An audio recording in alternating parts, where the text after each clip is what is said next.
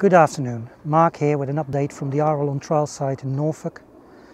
Over the last few weeks I haven't been able to be here because I needed to go to the north of England and Scotland to do oilseed rape inspections and also look at this unusual pattern of yellow rust that started to develop in the north of England.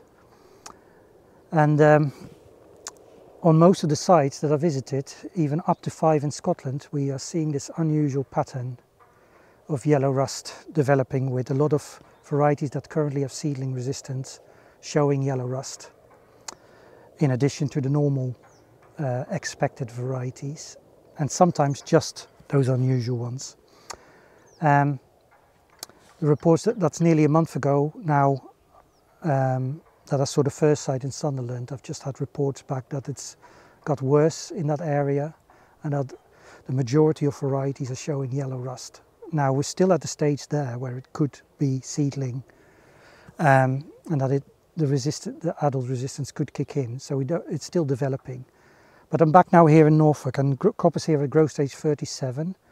There's no septoria, but the yellow rust has literally in the last few days started to develop. It's not as far developed as as further north, but unfortunately it is showing a similar pattern.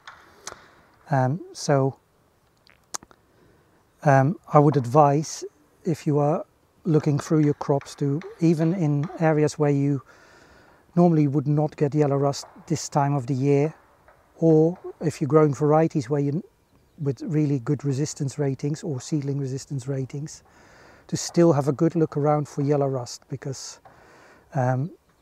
this pattern is far from the usual